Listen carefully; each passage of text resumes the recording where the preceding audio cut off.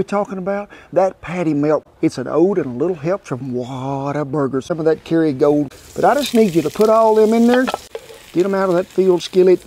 W sauce. A little bath in there. Cover them. Texas toast. Texas toast. Take her down here. Red River Ranch Original.